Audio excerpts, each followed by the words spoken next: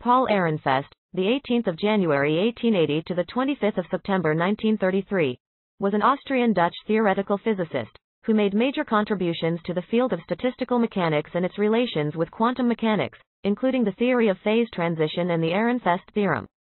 He bonded with Albert Einstein on a visit to Prague in 1912 and became a professor in Leiden, where he frequently hosted Einstein. Most of Ehrenfest's scientific papers deal with fundamentals and seek to clarify single points. His publications are renowned for clarity, by solving paradoxes or by providing clearer descriptions, or are inspiring by posing mellifluous questions. His approach to science is best illustrated by what he wrote to Robert Oppenheimer in the summer of 1928, after Oppenheimer invited himself for an extended stay in Leiden.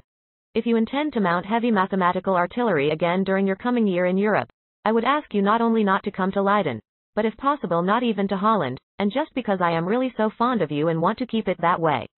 But if, on the contrary, you want to spend at least your first few months patiently, comfortably, and joyfully in discussions that keep coming back to the same few points, chatting about a few basic questions with me and our young people, and without thinking much about publishing, why then I welcome you with open arms. Characteristically, he did not like the abstraction of the new quantum theory of Heisenberg and Dirac. Ehrenfest's most important contribution from 1912 to 1933 is the theory of adiabatic invariance. It is a concept derived from classical mechanics that on the one hand can serve to refine certain methods of Bohr's model of the atom, although initially Ehrenfest did not accept Bohr's ideas, and on the other hand makes a link between atomic mechanics and statistical mechanics. He made major contributions to quantum physics, including the theory of phase transitions and the Ehrenfest theorem, which states that expectation values of a quantum system follow classical mechanics.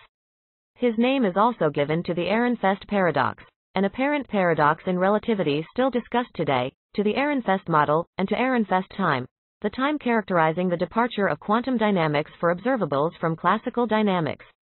Ehrenfest was also interested in developing mathematical theories in economics.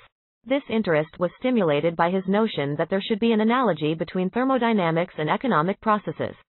While this did not result in publications, he did encourage his graduate student Jan Tinbergen to follow up on this.